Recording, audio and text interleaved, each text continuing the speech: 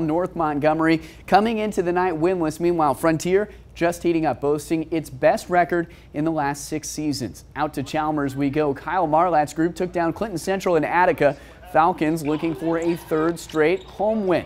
First quarter scoreless. A long-range attack from Olivia Newcomb. Triple try is good, and Frontier shoots first. Falcons holding their own against a 3A opponent. North Montgomery comes right back. Lydia Dugard with the steal. How about the roll on the rim as well? Falcons struggling to control possessions. Not the first time a steal would go for 2 points. 6-5, Chargers in front by 1. Give it to the senior, Emma Blissett, in the paint. A back and forth contest that is until the second half. Chargers in front by 10. After this, make it 12 points, and that team from down south runs away with it. 38-25 the final. Chargers hand Frontier its first loss.